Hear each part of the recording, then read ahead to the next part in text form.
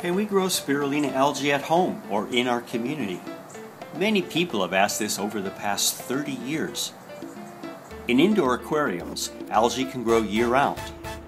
Here's a demonstration of home and backyard growing systems. These are perfect for your porch or your sunny deck. You can scale up as many as you want.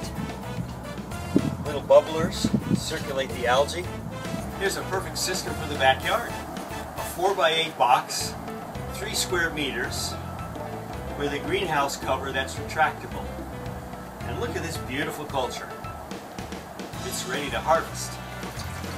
You can scoop out some pond water or pump it with a little aquarium pump. And we're just going to pour the pond water right through the screen. Let gravity do the work. And the pond water recycles back to the pond with all the nutrients. You can see how the paste is becoming pretty thick as the watering runs out. Now we're going to unclip the screen and squeeze out the rest of the water. Very gently. So, let's take a look.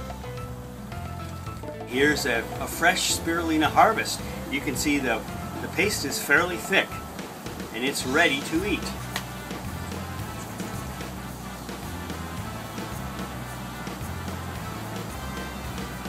You know, it has almost no flavor. It's really sweet, delicious. It's kind of like eating fresh tofu. So let's freeze some for later. These are heart-shaped, nice little ice cubes for putting in drinks. And we're just filling up the hearts. So here we have the fresh spirulina in heart-shaped cubes, ready to go into the freezer. Just melt a frozen spirulina cube in fruit juice for a fresh green drink.